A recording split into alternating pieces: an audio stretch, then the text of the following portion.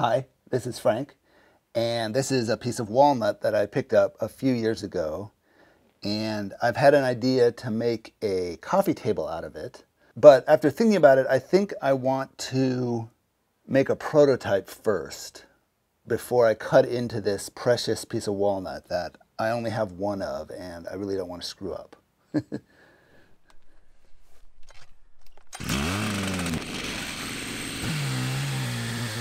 Almost exactly a year ago, I cut up a fir tree with my friend Gabe, and part of that were some shorter sections of the trunk, and we cut a few cross sections of the trunk. I think they were 4 inches thick, thinking we could use them for coffee tables or some sort of smaller projects. So I took 2 of those home and let them dry for the past year. As they're end grain, and I didn't paint them with anything, they dried pretty fast.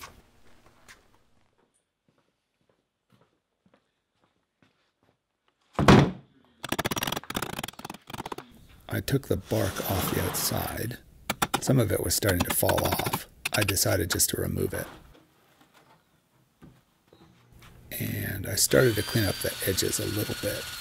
I think I'll do this more once I've shaped the table a little more.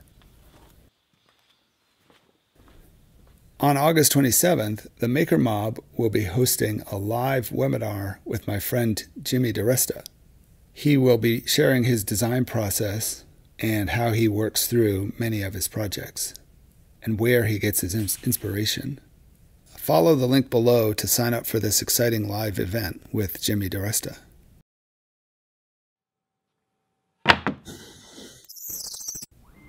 There's a big crack in this section of the tree, so I thought I would make some ties to hold that together.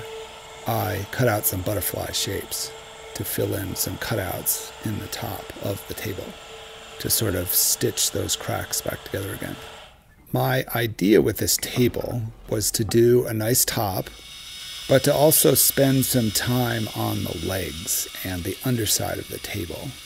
I see so many of these done where all the work is done on the top and then the legs are sort of just an afterthought.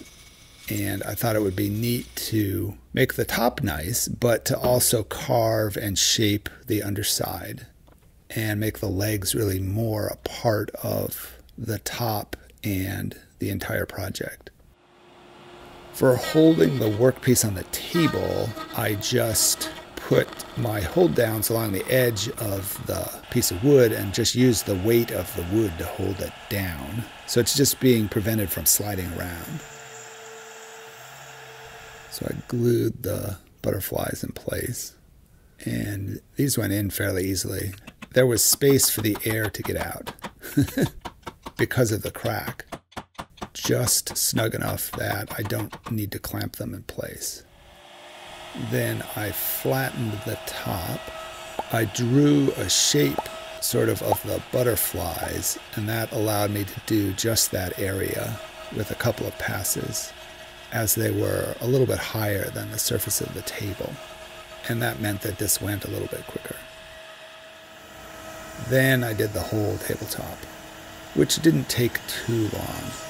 I think each pass over the table only took, I'm trying to remember, maybe 10 minutes, 5 to 10 minutes, something like that. I think I did 3, maybe 4 passes, taking off just a little bit more each time.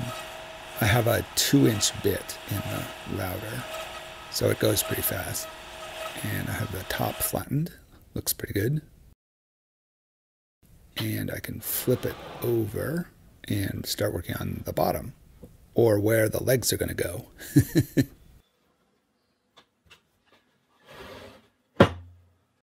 So to figure out the legs and the model, I took a photograph and cleaned the photograph up. Then I could use this picture of the section through the tree to start doing the model.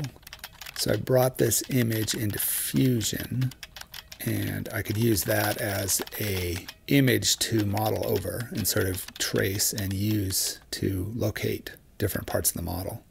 So really the big thing was to lay out where the legs were going to go. And I spent some time with 3 circles, moving them around, trying to figure out what felt about right with the shape of the top. I had seen a photo of a gas station a few years ago that kind of inspired the design for this. I really wanted the legs to kind of be columns that came up and flared out and received the underside of the table. So the legs almost kind of drip down from the table. And that's what I came up with. So this is the model to run on the CNC to cut the shape. And what I did at this point was to slice off the legs and have a table section I could run on the section through the tree, and 3 leg sections that I could run on the 4th axis and cut out the legs. The legs and the underside of the table are from the same model, so hopefully they will match up when I put everything back together again. So this is the surface of the underside of the table. So it doesn't have the thickness of the tabletop. It's just sort of what's going to get cut. The first thing to do is to flatten the underside. So I just ran some passes on this just to make it flat and parallel to the table. It's always a little bit tricky doing this, as you're never quite sure where the high spot is and what to reference the height of the cut from. But usually stay a little bit high, and once it does one pass, you kind of get an idea of where the high and low spots are. And from there you can start to step down. So I've got the 2-inch bit in. I wasn't going more than 1/8 of an inch deep each time. And the bottom is flat, so it's now parallel with the table. I tried and could not figure out how to rotate the model or the G-code in Fusion. I just needed to rotate everything 90 degrees. So I ended up just rotating the piece of wood on the table. And I had to find my 0, point. As I had the photo in Fusion, I could tell where the 0, point was on the photo, so I sort of had to find that point on the actual piece of wood. It didn't have to be super perfect, it just had to be pretty close. Then I could start doing the roughing pass. So I have a 1-inch bit on the router, and I can cut out most of the mass of the wood on this pass. So it moved pretty fast and it cut a lot, but it still took quite a while. Maybe an hour? I don't really remember. It wasn't like 6 or 8 hours. It was more like an hour or maybe 90 minutes, something like that.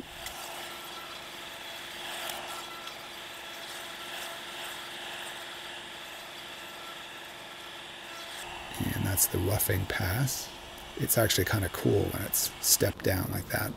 And it made a lot of sawdust. I really wanted to see what the bit was doing, so I didn't put the cover on the router. So the sawdust kind of went everywhere. But it didn't take too long to clean everything up. Once I had the roughing pass cut, I decided I really wanted a little bit more height.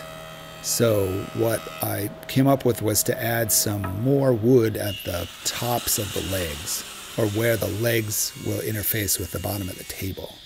So I made 3 segmented rings to glue to the underside of the table. So I found a strip of maple that I cut into segments.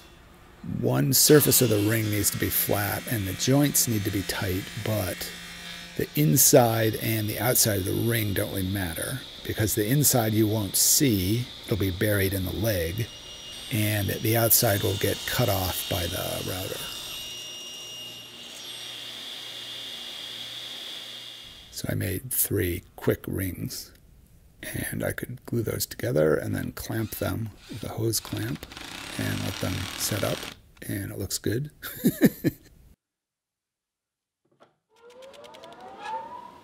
So now that those are glued, I can sand one face, and that face will interface with the bottom of the table. And it's just a matter of gluing those down and making sure there's enough material. I think I did actually make 3 different sized rings, as some of these spots are a little bigger than the others. and I just used some old motors as weight clamps, which worked just fine. These don't have to be in an exact location. They just have to provide enough material so there aren't any gaps when I cut the final shape. Then I just ran the roughing pass again. When I first ran the roughing pass, it had cut a bunch of air for the top bit where there wasn't any material. And now when I'm running it a second time, it's actually hitting the tops of the legs that I've just made. And once it got through this new bit of material, I just stopped the run, and it didn't go to the lower sections. I didn't move the piece of wood mounted on the table, so everything's in exactly the same location. So you can see how it's taking off the material and just kind of finding that shape within the circle that I made. Now the roughing pass is done. I flattened the tops of the new rings. I didn't quite get everything, which I went back and fixed before I ran the finishing pass. So I did sort of a rough finishing pass, which is what this is.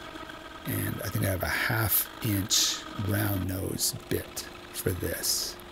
Then I did a more finished finishing pass, which is the same bit, but I did a tighter step on the passes. So it took off a little more material. I did the sort of rougher finishing pass just to make sure I was getting everything and there weren't any gaps or holes. And then doing the finished finishing pass made everything much closer to perfect. And this really didn't take too long. I think these took less than an hour.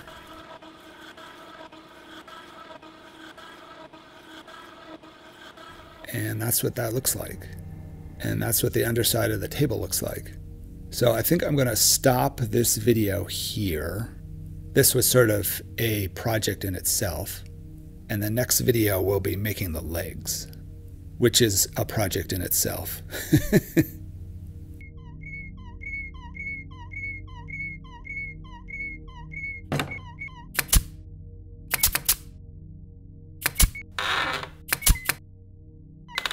Thanks for watching.